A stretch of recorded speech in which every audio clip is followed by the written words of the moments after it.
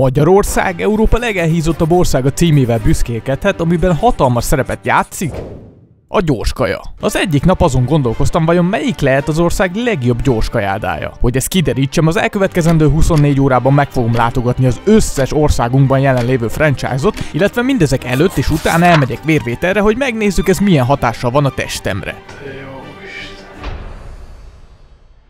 Eme álmokfutás előtt gyors mérlegelés, 87,2-vel kezdjük a challenge-et. Úton vagyunk a KFC-be, az az első állomásunk, és hát az új kamerás bemutatom nektek. Sziasztok, Dávid vagyok. Minden étteremben az ott legnépszerűbb kaját kell elfogyasztanom, így tudhatok le egy adott helyet a listámról. Nincsen kasszás, úgyhogy Google a barátod. Ami meg is mondta, hogy a tradicionális KFC csirke az, úgyhogy vettem is egy egyszemélyes kosarat.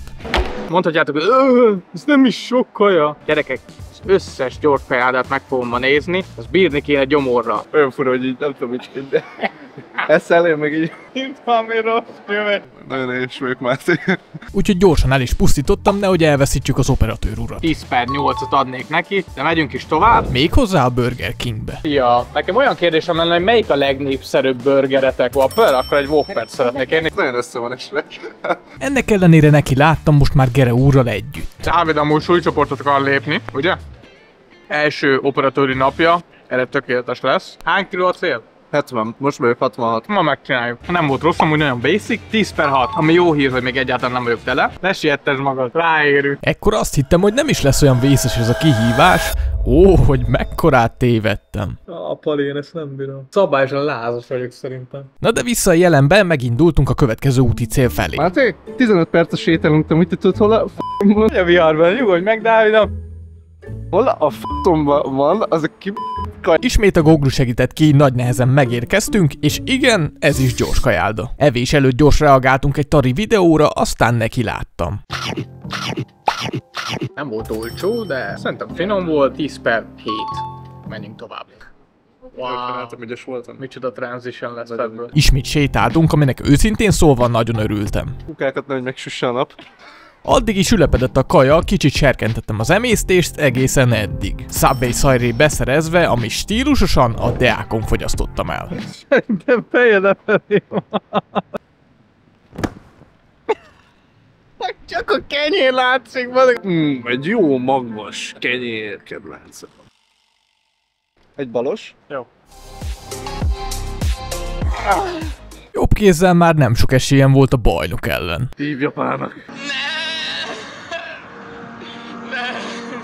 Aki amúgy nagyon erősödtél az örök kalappal. Dávid, milyen volt? Mi? Hát én nem ettem. De nézted. 10/7. Hát egy 10/7.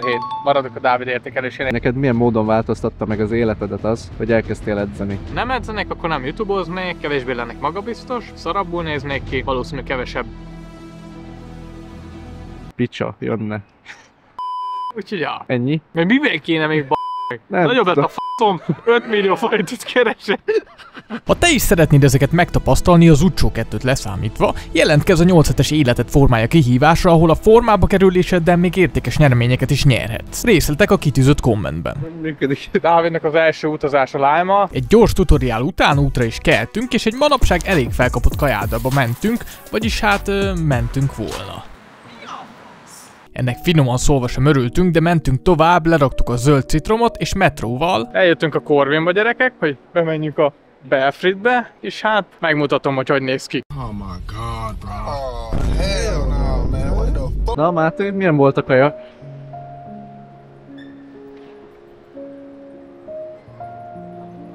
buslakodásra nem volt idő, mennünk kellett. Hallod, az nem fázol? Meleg vagyok. Oké. Az irányt Újbuda központ felé vettük, és imádkoztunk, hogy a hely, amit kinéztünk, nyitva legyen. Isten Máté, látod azt? Alig hittünk a szemünknek, nyitva volt. Úgyhogy ki is kértem a legnépszerűbb burgerüket. Jól néz ki. Emberes. Úristen, very big. Eddig ez magasan a top 1, 10/9. Na de folyamat megy az idő, és még a felénk se vagyunk túl, én meg egyre inkább tele vagyok. Mindjárt meglátjátok, hova jöttünk.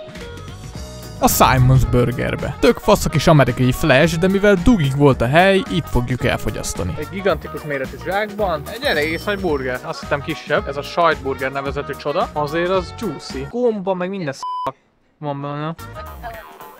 Finom. Máté, ez itt végig zabál mindent, legbrutálisabb kalóriákat, én meg így most érzem azt, hogy egy picit kezdek éhes lenni, és így este van.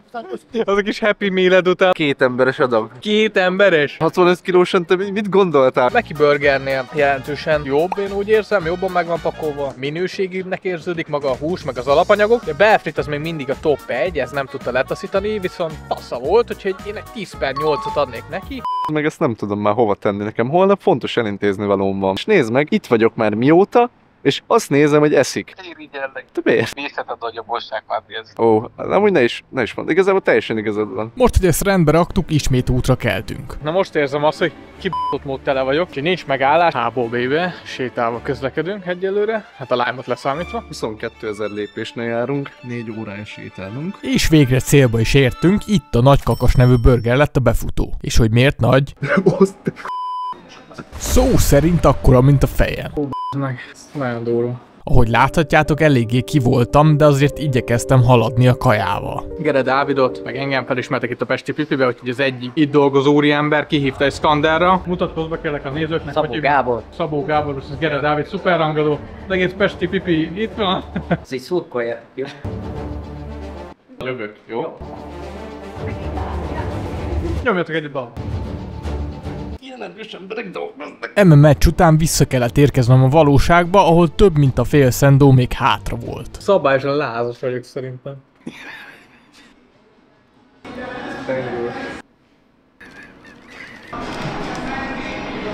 Jaj, de hányom.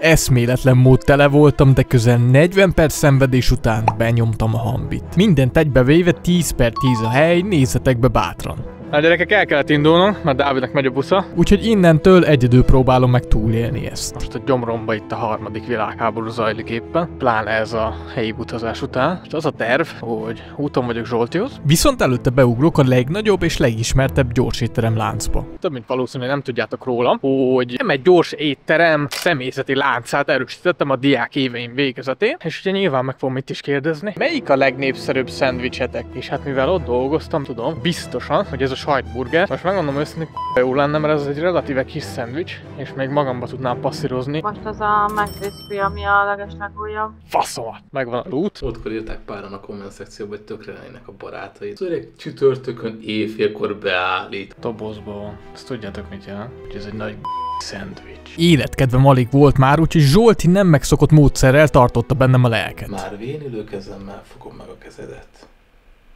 Már vénülő szememmel őrizem a szemedet. Közel fél óra kellett eme szendvics legyűrésére, borzasztóan voltam a végére, de egy dolog vigasztalt, végre aludhattam, ha bár nem túl sokat. Eszméletlen szarú vagyok. Egyszer volt egy ilyen 3-4 napos székrekedésem. Ekte olyan érzésem van a gyomromba. Őszintén szólva nem tudtam, hogy be fogom-e tudni fejezni. Minden esetre útra keltünk. Esik ez a első. Ha meg is érdemled. Neked ilyenkor kell kamerázgatni. Hát srácok, ugye tegnap nem sikerült kipipálni a Happy Pipi nevezetű csodát, úgyhogy ma eljöttünk.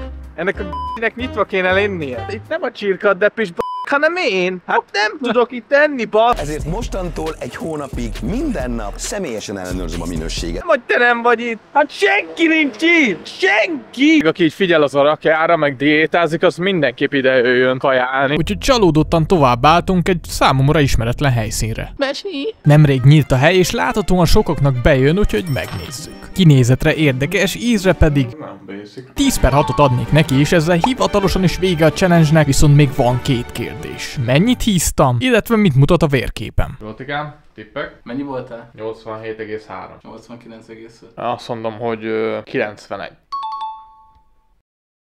Leleteimet édesanyám vette szemügyre, aki egészségügyis. Emelkedettebb vércukor, illetve hát a májenzimik jelentős megemelkedéssel látszik. Ezeknek a hosszú távú eredménye pedig Magas vérnyomás, a koleszterin, ahogy rakódik le az erekre, plakkok alakulnak ki, a magas vérnyomás hozományaként aztán ugye egyéb szívbetegségek is, amik aztán ugye akár halálhoz is vezethetnek.